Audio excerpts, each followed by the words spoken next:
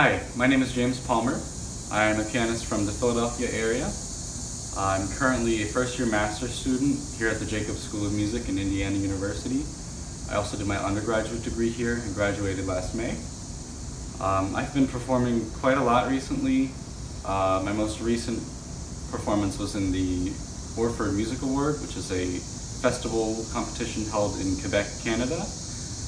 It was a fantastic experience. Before then, I've been performing also quite a lot, several recitals over the summer and several recitals last year as well.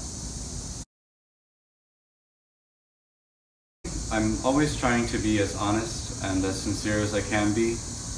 I'm never really forcing anything. It's just kind of what happens when I get on the stage at a piano in front of an audience. It's a very nice feeling, actually. It's kind of, it just flows. It's just what I feel is exactly what comes out on the piano. I think the thing I love most about classical music and also pursuing classical music is actually that it's so difficult and that it's such a high standard to achieve. It's very nice, very personally fulfilling, and also if you love the music, it's doubly fulfilling as well.